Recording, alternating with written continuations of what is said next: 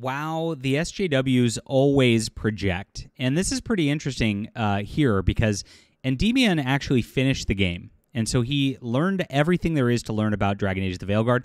This is something that those gaming journos at IGN don't do. And we'll get into what IGN's doing because they gave this game a 9 out of 10 initially. And they're kind of going, we made a mistake at this juncture as well.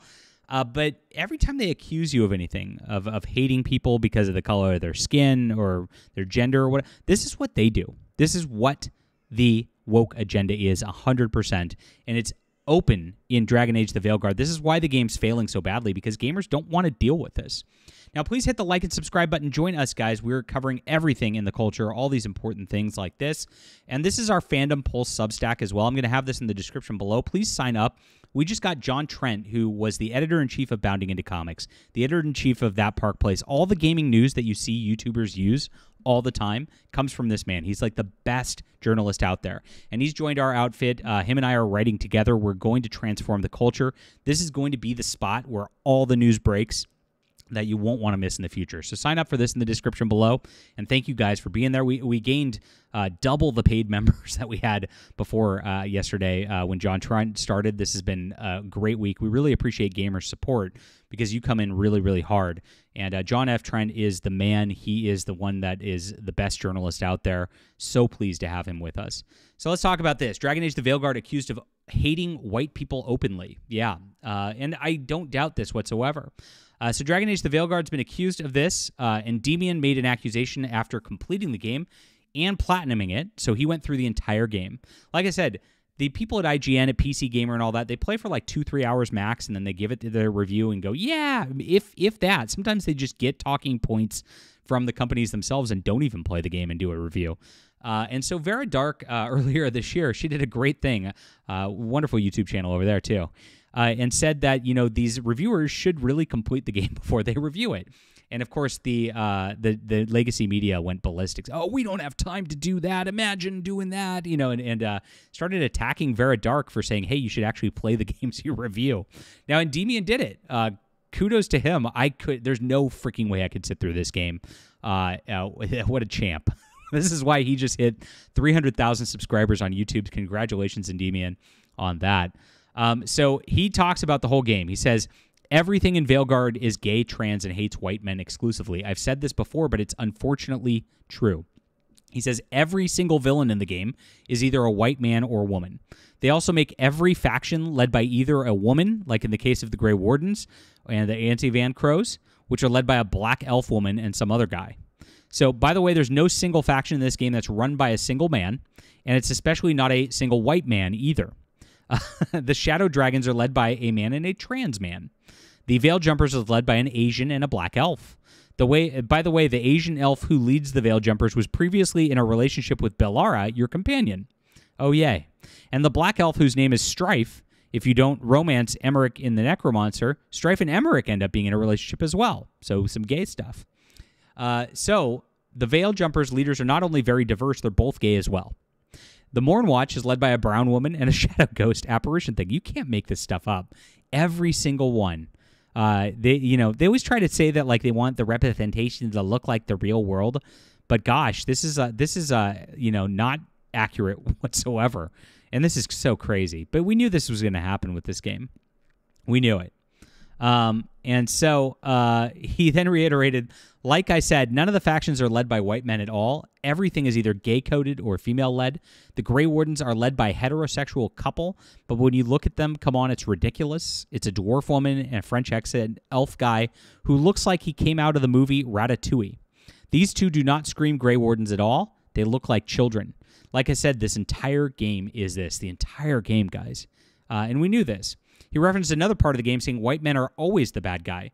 Like in Treviso, where the Anti-Van Crows reside, there is a traitor that's kind of hinted at early on in the story that's working with the Antum Quinari.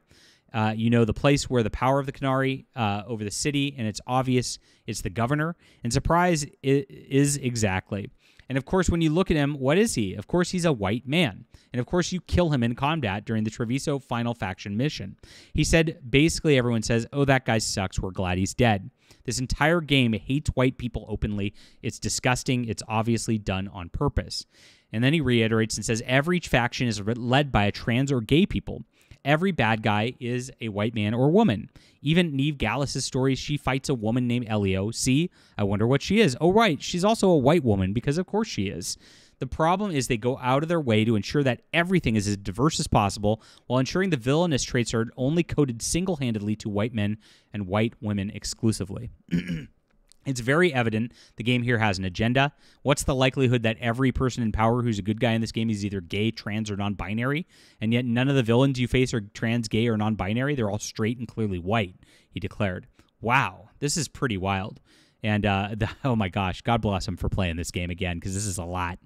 So he's been talking about this for a long, long time. And this is something pretty crazy happening in entertainment. We knew this was very, very bad. Absolutely a disaster for Dragon Age the Veilguard. And of course, we talked about the sales disasters happening as well. Under 500,000 pre-orders, huge returns on the pre-orders going on. It's dropping off the Steam charts, which is very, very bad for an RPG. Usually second week for an RPG is the biggest week that it has, and not this time. But it's also like being walked back in the mainstream news. Grumps was reporting on this morning, exactly what was going on with the Veilguard and with IGN. So IGN, of course, posted their 9 out of 10 review. And you can see this morning, it's awkwardly in conflict with itself, torn into pieces that reflect a sequel to a decade-old RPG and a fresh beginning with no ties to what came before. So this is pretty wild. And then this guy said, you guys gave it a 9 out of 10, called it the best Dragon Age that there's ever been, gave it bonus points for its weird non-binary stuff. 99% of us reject and raved about its story, and now they're saying it's in conflict with itself. They admit now that the story's garbage, that they did not put anything coherent together, that's a disaster, and every single time you do this kind of diversity thing, that's what happens. The stories cannot be in the forefront when you're focused on this kind of identity politics. It never works. So Grum says about this grifting is when you pander to an audience while not really believing what you say. IGN is grifting here by walking back their 9 out of 10 review for Dragon Age the Veilguard. They never really believed it was a good game. They're espousing a narrative. When the sales were trash, they moved on to pretending it was never good in the first place. Leftists love to attack everyone with a source of income and has redefined the word grifting to mean anyone who earns a living. This is disingenuous on its face. And this is what's happening. Of course, all the commentators now, that's the narrative that are going out there with that it's just grifting. Talking about the news is grifting. Talking about the problems with gaming media is, quote, grifting. And it's not. It is telling the truth. Telling the truth is called journalism, and that's what we're supposed to be doing. And it's something that IGN no longer does anymore, as we are quite aware. So, gosh, this is not good for Dragon Age the Veilguard when you could see that it is clearly an anti-white video game.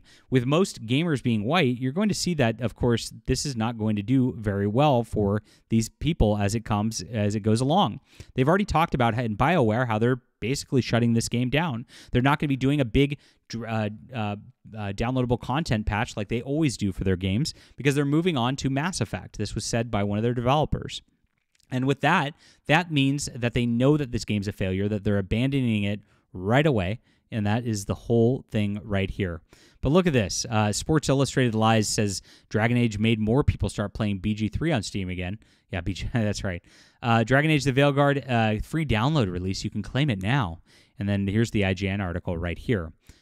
So they're still kind of shilling for it, but you can see there's a little less of that, just that pure activism going on from the media as they're getting real quiet, as this game is clearly failing at this juncture, and it's failing for very, very good reason. All right, leave a comment down below with what you think about this. Please hit the like and subscribe button, guys, and please also sign up for our Fandom Pulse Substack right here. We are, of course, covering the things that nobody else does in the industry, and we got John Trent, the best journalist in the entire industry, on with us as well. Grab this in the description below, and thank you guys so much for supporting us with paid memberships. It's been amazing as a start so far, and we are just getting started.